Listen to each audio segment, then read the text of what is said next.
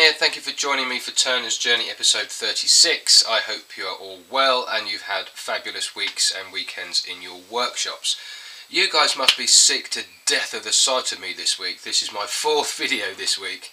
There was the goblet on Tuesday, the spinning top on Wednesday, the UK and Ireland Woodturning Symposium update yesterday, and now Turner's Journey. You guys must be really sick to the back teeth of me, but anyway, it's great to have you along as always, so thank you very much indeed for watching, and huge, massive thanks again this week for all of your comments,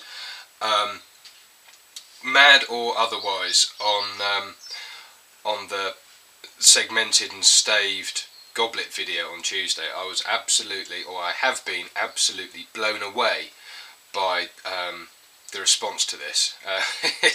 A bit of a crazy project, but you know, you guys, Rob, Matt and Tim, challenged me with this, so it was good. I really enjoyed it. With that big catch, there was no injuries, I wasn't hurt at all, it was absolutely fine. If you want to get a closer look at the goblet and how unsquare all of the segments are, then head over to the website. The blog post there has got some closer up images. Wednesday, the beginners project is going really well.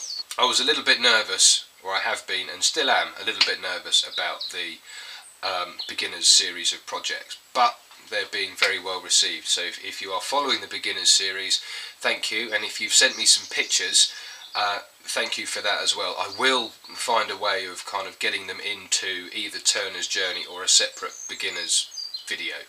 I'm still working on that. I still have them all, so thank you if you have sent in some pictures.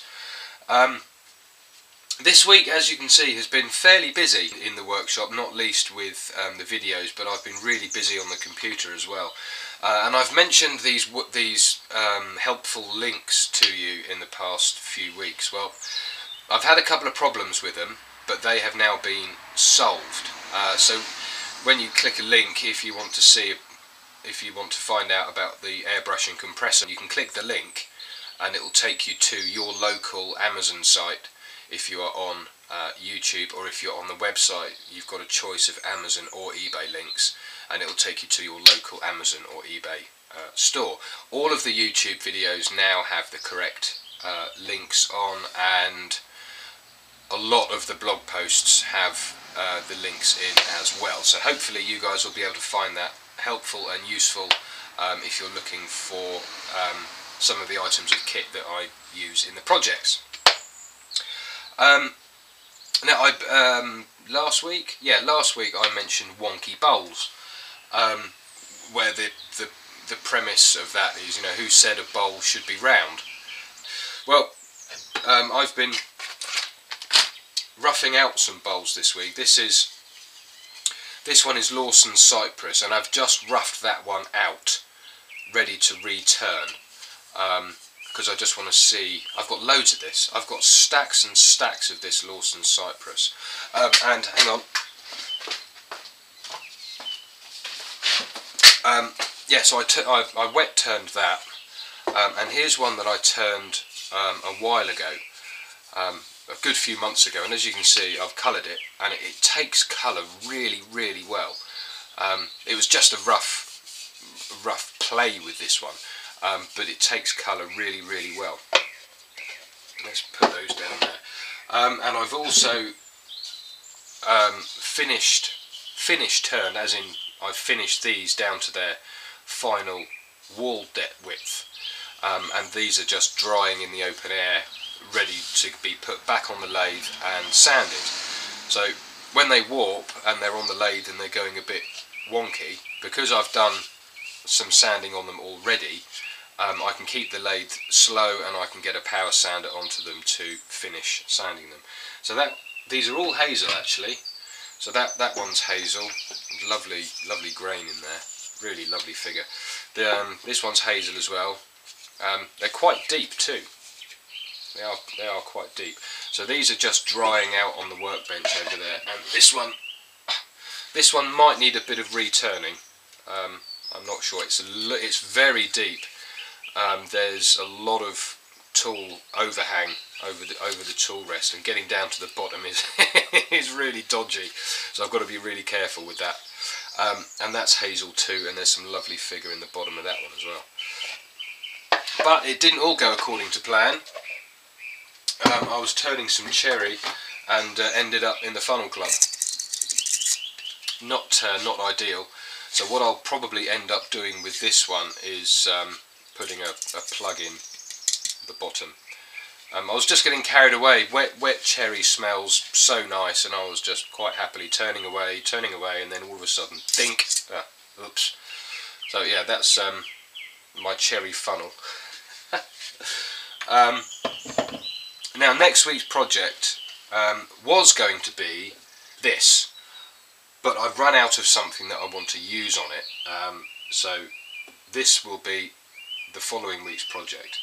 So I think for this coming Tuesday's project video it will be either perhaps a review of the Airbrush and Compressor. I get a lot of comments about the Airbrush and Compressor, or a couple of the beginners, or rather a couple of the people following the beginners series have asked for an overview of my extraction system. So drop me a comment and let me know what you would prefer. Would you prefer me to do an overview of the extraction or a review of the Airbrush and Compressor?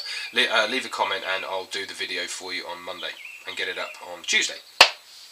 Now this piece of wood is burr oak, and it was given to me by Mike Walt. I know I named the goblet Mike, but I've been thinking about this piece for a little while. So Mike Walt gave me this piece, and it is absolutely stunning. Loads of figure and burr, and it is just a beautiful piece of wood. But I've run out of something I want to use on it, so I've reordered the stuff that I want to use, and it should be here next week, but it won't be here in time for the filming of the video. So I've filmed up to this point, but it may well have kind of a natural edge waney lid, but again I'm not entirely sure yet. As usual with me, I am just kind of making it up as I go along, which is one of the reasons I guess why you guys follow me and watch me every week. So yeah, I'm looking forward to doing this. It'll be good. Yesterday, Thursday the whatever of April, Leon from wouldyoubelieveit.co.uk came up, and he gave me another segmented bowl kit to do, and this one is the 7-ring kit. So he's given me all the bits for the 7-ring kit, because I haven't got a picture on the website of a completed 7-ring kit just yet. So that's what I've got. I've got all the inserts as well. So I've got a 7-ring kit to do for the photographs on the website. All the others are there already. So I'm really looking forward to doing another segmented bowl kit. If you're interested in the segmented bowl kits and taking a look at what they are, they're on the website. I'll put a link up here and in the description as well, so you can have a look at the segmented bowl kits. But they've been selling, people who are interested in them, which is awesome. Thank you very much for that. What else have I've actually made some notes. I'm not normally very good at making notes, but I have this time. Turner's Rest, my weekly newspaper, that'll be going out to you very shortly, if you haven't received it already. There's some brilliant pictures and some terrific videos I'm sharing out this week, and some really interesting articles, woodturning articles as well. I'll put a link up here to Turner's Rest, and that'll be good. I hope you enjoy that. Dan at Taylor's Murfield has sent me, I think this is an alpha pen kit. So I'm going to do, in the next couple of weeks, 3 weeks, something like that, I'm going to do a review on the Alpha kit and give you a rundown of the Alpha kit, how it goes together, and turning it, and stuff like that. So thanks very much, Dan at Taylor's Murfield, for sending me that to do a review for you. It'll be my pleasure to do that. I've got to stop saying and also, yes, I forgot. I'm leaning on it and I forgot. Leon from Would You Believe It, when he bought me the segmented bowl kit, he also bought me up this rather lovely lump of walnut. And there were a couple of ideas given to me last week by some of you guys. I can't remember off the top of my head who they are, but I will credit you when I do the project. But a couple of people have suggested something that this piece of wood would be absolutely ideal for. I'm not going to tell you what it is just yet, but you'll have to wait and see. A quick question.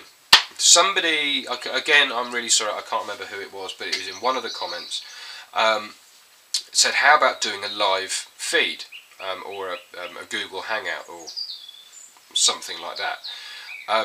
Would you be interested in joining me on a live hangout one day, perhaps a live Turner's Journey on a Friday? It'd be late afternoon here, I guess, maybe early evening here, so afternoon in the US and horrifically late at night or very early in the morning in Australia. Would you be interested in a live feed, a live Turner's Journey, a live sort of Q&A thing, if I can figure it out? I'll have to see, but if you're interested, again, leave a comment if you would like to have a live Q&A or a live Turner's Journey with me at some point. That's it for this week, folks. Again, it's been a busy week. Thank you again for all of your comments. I will be getting back to you soon. Don't forget, Tuesday video will be either the extractor overview or the compressor review. Let me know in the comments, like a little vote thing, and whoever wins. Yeah, you get the general idea. Please do like, share and subscribe if you haven't done so already. If you have, then thank you very much, and please do leave a comment below and I will always get back to you as soon as I possibly can. That's it, have a great weekend and I'll see you on Tuesday. Bye for now.